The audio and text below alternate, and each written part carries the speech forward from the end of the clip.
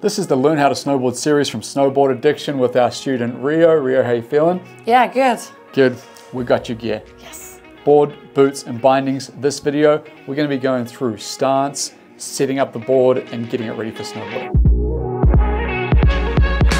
First thing we got to determine is whether you're regular or goofy footed. This is which way you stand on the board. For example, I'm regular footed, which means as I face the camera right now, my left foot is in front. That is the dominant way that I snowboard. Now, if you've ever done any sports like skateboarding, surfing, or wakeboarding, you'll generally know if you're regular or goofy. Have you done those sports before? No, not really. Okay, so are you right-handed or left-handed? Right-handed. Right-handed, okay. So I find that most people who are right-handed snowboard regular. And you know what, it doesn't really matter either way, because I'm actually going to teach you both to snowboard forwards and backwards. Because you're right-handed, you're not sure which way, if you're regular or goofy, I'm going to start you off as a regular snowboarder, and I'm going to get feedback from you if you feel like you're more goofy, which means that if you feel like your dominant foot is your right foot, you're goofy. If you feel like your dominant foot is the left foot, you're a regular snowboarder. The next thing we're going to do is find out how wide you want to mount these bindings on the board. And this is called stance width. So stance width is how far apart the bindings are. If you go too wide, it becomes uncomfortable and makes it difficult for you to move your legs. If you go too narrow, it's not that stable. So we're looking for a mid-ground. The good thing is a lot of boards actually have what's called a reference width.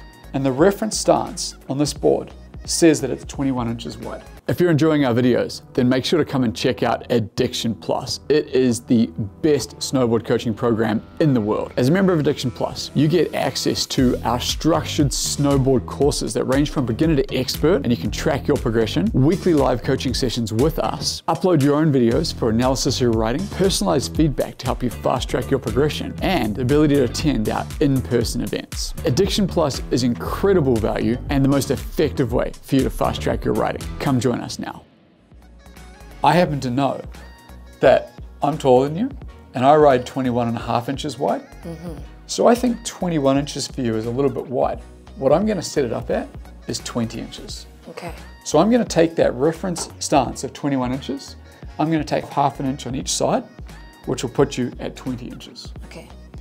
So if you take that binding, what we're going to do is you're going to pop up the footbed by pulling right there and there. Oh yeah. Cool. And you'll see there's actually a little, there's almost a number here. Can you see those numbers? Oh yeah. 8, 7.5, 7. See those numbers? Yeah. What number are you? 7. Correct. That's your shoe size. So this can actually adjust the size of the footbed of the binding for the size boot you have. You're a size 7 boot, so that we're gonna insert those things once we're done into the 7, the second one. But before we do that, we're going to take one of these discs. You take one, and I'll take one. And what we're going to do is, you'll see all these markings. Yeah. We're going to start with the triangle on a 0. Kind of like that. Okay. What that means is that is 0 degrees of angle. It's dead straight. So you can put yours on. So you'll find those 2 little screws and kind of slot them into the slot. Yep. So that is 0 degrees of angle. And then if you hover it over to where it says reference, can you see where it says reference? Yeah. That would be 21 inches wide. So go back half an inch towards me, which is one line towards me. That now we've taken a half inch off each. Okay. So the next thing we have to decide is what angles we want to do. Now on these discs, each one of these teeth is 3 degrees of angle. I'm going to set you up with a very neutral stance for a beginner snowboarder, which allows you to both snowboard forwards and backwards. What I'm going to do is I'm going to put 12 degrees of angle in your front foot and negative 12 degrees in your back foot. What that is called is a duck stance. That means that you are standing in a very neutral position where you could ride and look both ways. On this board, see how it goes? It's at 0. We're actually going to go 1, 9, 12. So I went 4 notches. So what you'll see there. How do you know if it's like plus or negative? So basically, what we're going to do is we're going to put your front foot towards that angle. Okay. So if you take it right now, if we lift this up just a little and go bang, bang, bang. See how that's 9? Yeah. And then that one more, that should be 12, or did I go too much? That's 12. Yeah, so we're on the 4th notch, and then you can see we've got 1 screw, 2 screw, and the angle of the binding now is like in that kind of duck stance. Yeah. Okay, so that there would be 12 degrees on your front foot and 12 degrees on your back foot. Okay. Cool? Yeah, cool. Now, the other thing that we would like to establish, the last part of the stance, is that you want to mount your bindings centrally between your toe edge and heel edge. What that means is you do not want to have the binding too far towards the toe edge or too far towards the heel edge. You want to be central. And we're only going to be able to tell that once we actually put a boot in and have a look where it is. Right. So what we're going to start with now is we're going to chuck on some hardware. These bindings can be mounted to the burden channel system, which is what we're using here. This is, if you ever see a snowboard with that line, that's called the burden channel system. Okay. If you ever see a snowboard with holes like that, that's called the 4x4 mounting system. Okay. Most other snowboard brands use 4x4 mounting system. Yeah. These bindings, step-on bindings, can be mounted to either system. Okay, cool. And most good snowboard bindings could be mounted to either system. Okay, nice. They come with 2 different sets of screws.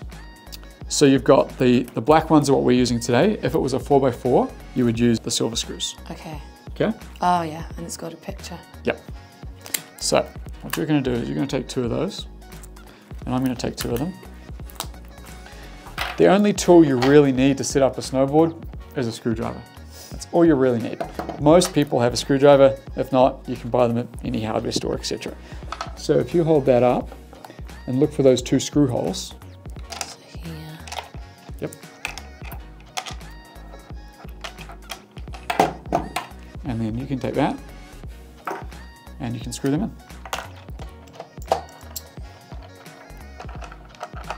So like just as tight as they can go? Yep. That's a good question.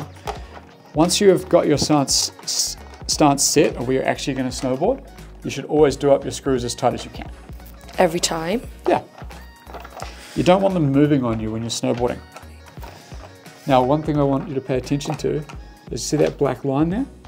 That's the black, we're in the right spot. Okay. You want to make sure that we're doing 12 degrees and on that black line, which is bringing our stance to that 20 inches wide. Okay. If you're enjoying our videos, then make sure to come and check out Addiction Plus. It is the best snowboard coaching program in the world. As a member of Addiction Plus, you get access to our structured snowboard courses that range from beginner to expert, and you can track your progression, weekly live coaching sessions with us, upload your own videos for analysis of your writing, personalized feedback to help you fast track your progression, and the ability to attend our in-person events. Addiction Plus is incredible value and the most effective way for you to fast track your writing. Come join us now. Now the other thing is, now that we're going to put the footbed down, you're going to look for that second hole where it was size 7, which is the boot size, and you're going to put that into the second hole. God, how do you see it? It's kind of hard to see. I think that's it. Okay. Now, right now, you have this set up 12 degrees, 20 inches wide. Yeah. The last thing we're going to check is, where was the boot? As I'm looking down the line here to see how much does it stick over on the toe edge versus how much does it stick over on the heel edge. For that boot binding board combo, we're on the neutral screw position, and it's actually looking pretty central to me, which is what you want. That's good. That means it's easy.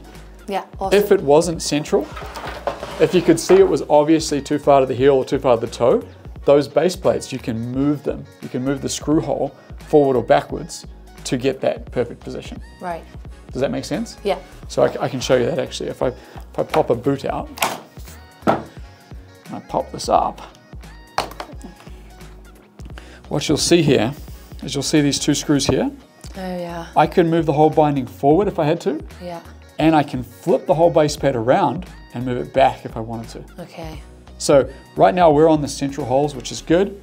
For your boot binding combo, it worked perfectly. Yeah. If it didn't, I would make that adjustment. Okay. That will really help with On your your heel balance, edge. especially as you're learning to snowboard, Here we but go. even as you're good at snowboarding. This video showed you how to set up your snowboard. We covered how wide your stance should be, what's a good angle to start with if you have no idea, are you regular or goofy, We don't even know. We don't know. We're going to go with regular and see how it goes.